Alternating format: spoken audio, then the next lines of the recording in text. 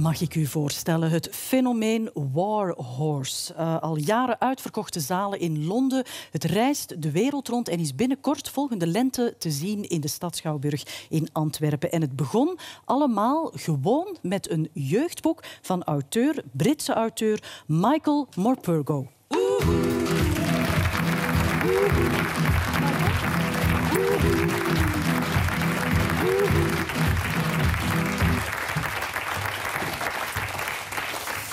Michael, you wrote that wonderful story about a boy named Billy and the horse Joey and their very special relationship. Yeah.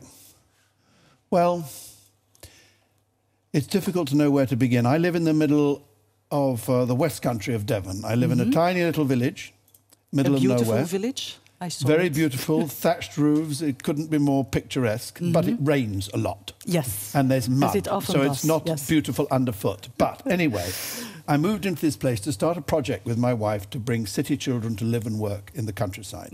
Totally new village, and we moved into it, only 80 or 90 people there. And someone said at some point, do you know there are 3 old men who went to the First World War? And they are now living in the village. This is 40 years ago now, a long time ago. Okay. Well, I met them, ringing bells and things like this. And then one day I was up in the pub. Do you know what a pub is in Belgium, don't you? Of course. That's what I thought you did. We know all about it. Makes you quite good on the beer in Belgium, I know you are. Anyway, the thing is, I was up in the pub and there was this old man sitting across the fire from me. And he was called Wilf. And I said to Wilf, I hear you were in the First World War. And he said, yes, I was there with horses. I said, what do you mean horses? And he said, cavalry. And then he started talking. He just talked and talked and talked. I was there for about an hour and a half. And he told me stuff about the First World War, which I'd never read in history books.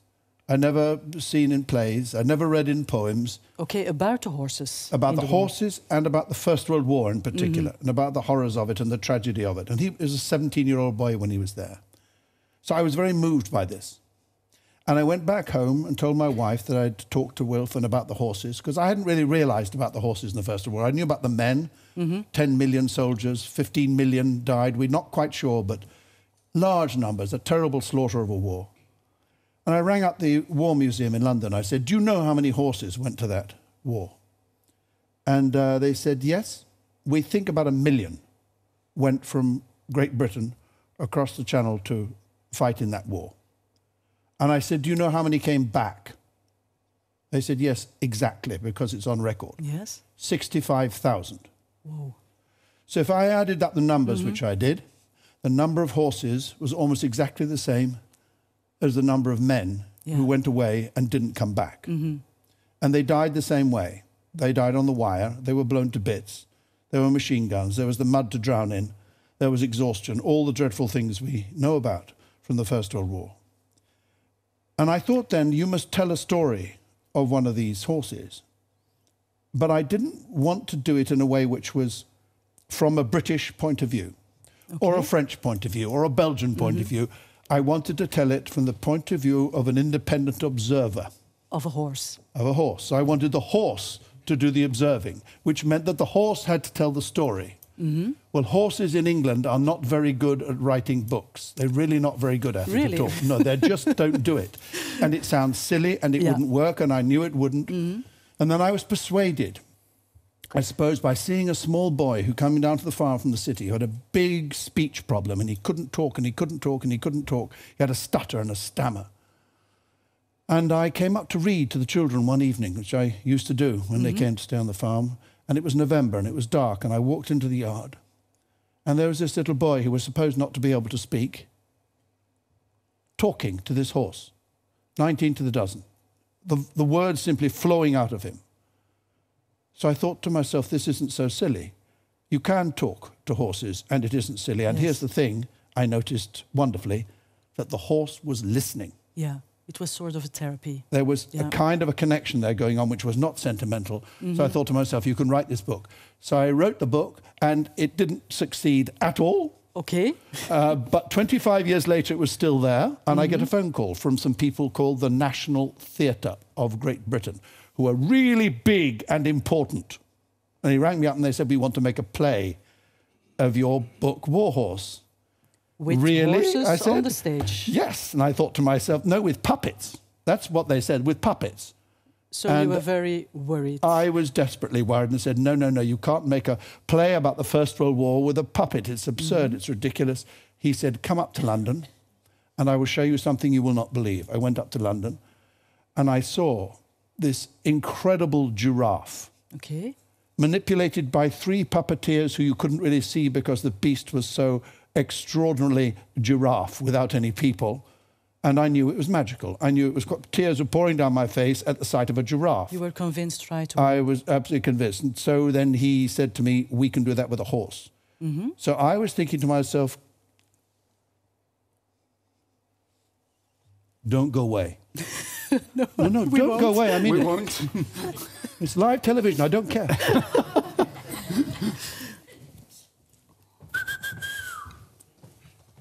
Joey! Joey boy, come on! Come on, Joey! Come on! Don't hang about. Come on! Get in here! Come on, come on, come on, come on! That's it. There's a good boy. There's a good boy. There you go. There you go. Lovely, lovely. There we go. Now you behave, okay? There's good people in here, nice people. They're Belgians. Come in. Come. Come on. Be good. Be good. Very good. Be good. Gently, gently down. There you go. Whoa. Well, I told you they were Belgians, didn't I?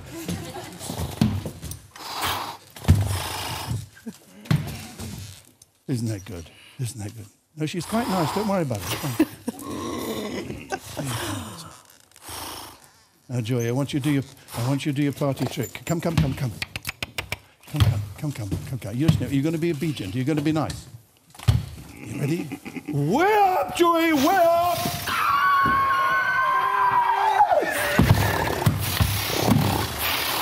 Not bad. Beautiful. You're a clever boy. Clever boy. Now, don't show off too much. I've got to go sit down again.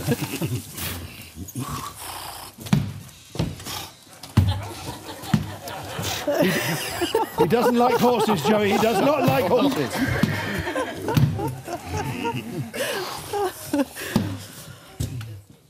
Michael. I told you, this is what the National Theatre meant. And handspring puppets made this horse.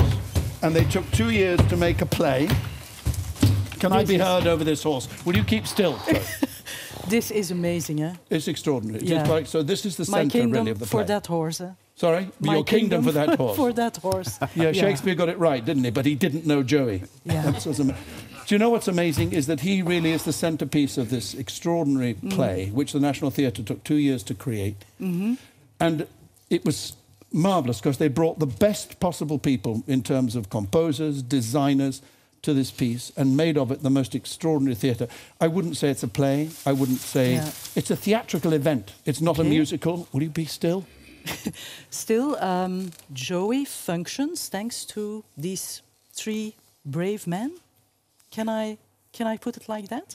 Not really. Joey just functions. He doesn't have anyone controlling him at all. He is... you're a horse on your own, are you not, Joey? Darn right, absolutely. No, and what's extraordinary is that when you see the show, and I promise you this is true, after about maybe a minute or 2, when clearly you see there are puppeteers, they disappear. And you are left with this extraordinary creature who holds your attention and is therefore the focus of the hopes of so many people, children included, during the show. Because although this is called War Horse, it's actually a show about reconciliation and peace. Yeah. And that's why it has worked all over the world, where people don't even know the First World War. And he represents, I suppose, all victims, all innocent victims of war. Don't you, Joey? Yes. It's mooi gedaan, brilliant. Nice done. Yeah. I first saw it on YouTube, and I really thought for a couple of seconds that it was a real horse until I saw the mechanism and the people behind. So I was really convinced that this was a real horse. What's extraordinary about the acting they do in the horse is that most actors act either to each other or the act to the audience.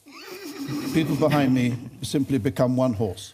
And it's the most extraordinary connection between them to make this horse be horse. And you just believe it utterly. You suspend disbelief. And what's interesting is in the book, the horse tells the story with the horse's voice. And you have to suspend disbelief. And then in the play, it's the puppet, and you simply believe it. If Joey's behaving, careful, careful now. Careful, careful.